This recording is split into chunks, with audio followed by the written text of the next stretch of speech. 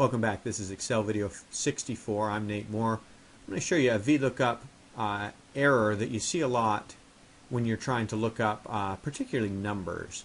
And I want to show you how to get around it. I've changed the diagnosis codes and picked some new ones here. So I'm just going to do the plain VLOOKUP. We're not going to do the if error thing yet. I want to look up B2 like we've done in the past.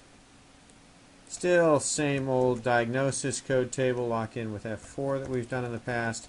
We'll do the false thing. And it says not available, and you say, well, why is it not available? And the reason is, if you look, and Excel, one of the hints is Excel will try to help you with some formatting. If you go here, this is formatted general, you can see, and it's all the way to the right.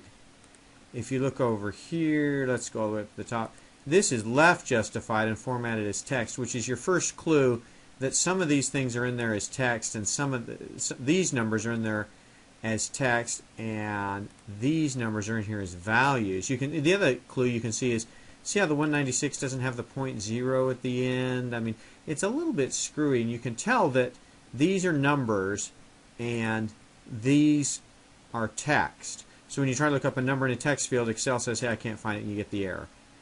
The easy way to fix it in Excel 2007, I'm going to select the range, shift in and down, is I'm going to go to the Data tab, and there's a Text to Columns button that's generally used to import data. You got a bunch of text from, say, your EMR, your practice management system. You want to download it into Excel and then play with it. You can use this Text to Columns thing if it's what they call comma delimited, or if there's a comma between each field that you're importing.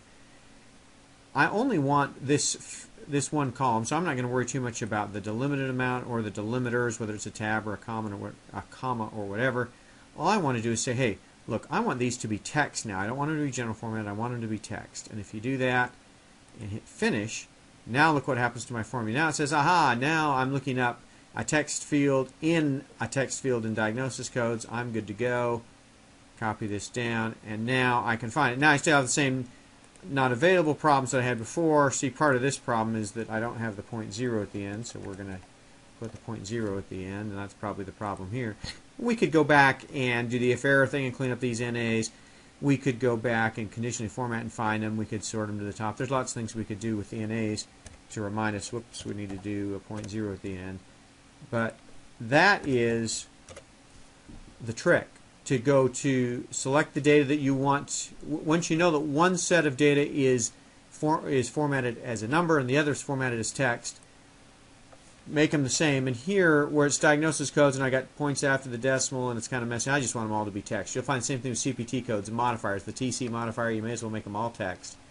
Select the range, shift in and down, text to columns, and then go through and make them all text, and you'll be back to where you expected to be with VLOOKUP.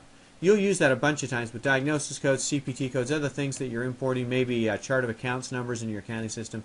Make sure that both what you're looking for and what you're looking up, they're all both formatted as text. You should be just fine. Hope you found that helpful. Thanks for watching.